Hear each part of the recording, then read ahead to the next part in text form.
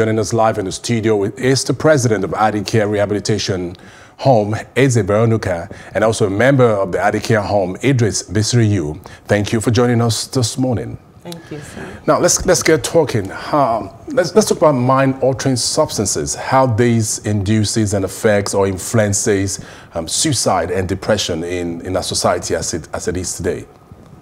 Thank you, sir. Yeah.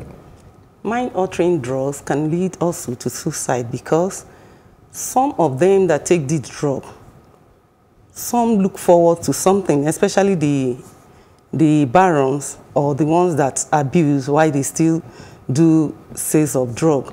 If their desires are not met, definitely they go depressed.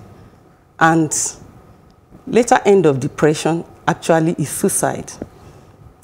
Apart from that, a student that has overset target, that is using caffeine, using different drugs to meet cutoff, and eventually fails in school, definitely some of them come down with depression. At the end of the day, this could lead to suicide. Now, let's talk about the prevalence of drug abuse or drug use, mind-altering substances in our tertiary secondary institutions. Idris, you want to say something about that? Do we have statistics? How prevalent is the use and abuse of drugs in our schools?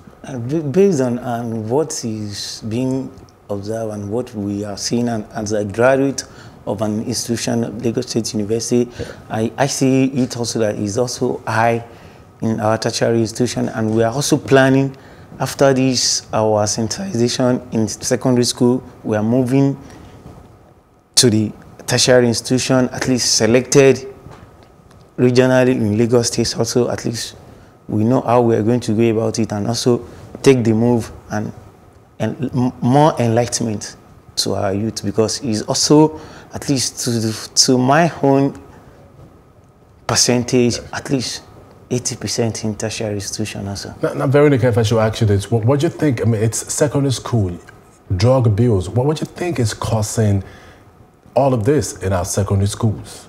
The use of drugs. Exactly. That was why our target population was 13 to 19 years of age. We find out that a lot of them are influenced. Peer pressure? Apart from peer pressure, we have influence by even the senior, the parents, and so on. While we were in Nigeria, a lot of them ask series of questions. You could gaze that these people are somehow under pressure where they don't know whom to speak to. The environment, yes. I'm trying to talk about the environment. Yes. Peer pressure is one of it, but the environment this time around, where they stay, a lot of people do drugs there, they smoke, they drink, it becomes a lifestyle over there. So what can this little child possibly do? But to join them, if we can't beat them. Some of them, their parents, go and buy me cigarette, or go and buy me a banana. If you don't, they might beat the child up. So how do we going to curtail this in our secondary schools? Well, what should be done? Well, a lot could be done, like we have started. Okay. Sensitization, education, saying it continuously. Continue saying it. Creating it in the mind of these children that every day they wake up, even after prayer, they say no to drug. I say no to drug. When they continue saying this, over time, it will permanently dwell in their hearts that no, this thing I say, I must live up to this expectation. Yes. Now, there have been certain drugs that have been banned, like codeine, the tramadol, and given a report by BBC on drugs. Aside the banning of these mind-altering substances, what do you think the government can do to stop this trend or to curtail this trend if it cannot entirely be stopped? Well, government has been doing enough, a lot, though it's not enough. Just like Lagos State government gave us the audience and granted us the permission to go in. If they didn't, we won't be able to reach out to those students. Okay. That is one. There is sensitization here and there. Then another thing is enforcing on the existing law. There are laws, but they should enforce and follow it up. Because many times you see them on the street smoking.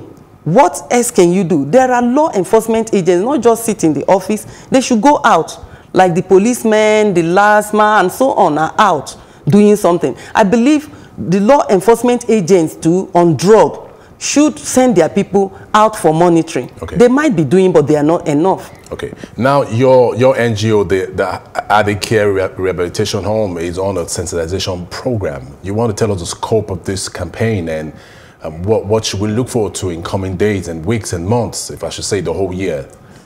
Thank you for that.